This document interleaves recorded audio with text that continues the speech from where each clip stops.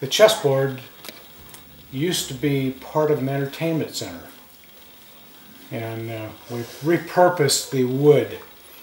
So I had to take the pine, first sanded off the finish that was on it, and then routed out the squares.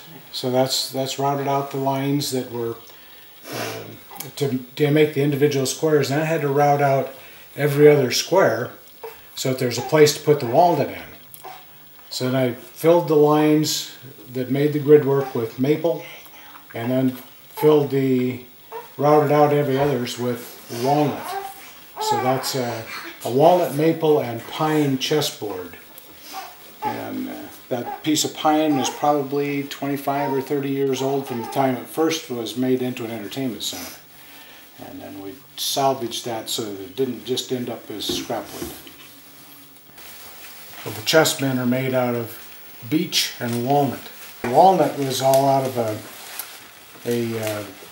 one of the members in our turning club passed away, and they brought in boxes and boxes and boxes of cut-off stuff that he was going to turn, and you buy all you wanted for $1 a stick. So I bought a bunch of little chunks of walnut and cut them up and made those men out of them. So the beech was from leftover scraps at a cabinet company, and they had some cut-offs, and they had them in a big box called thingamajigs for $2 a piece. So I bought some thingamajigs and made chessmen out of them. And then designed the chessmen myself. It's a one-of-a-kind set.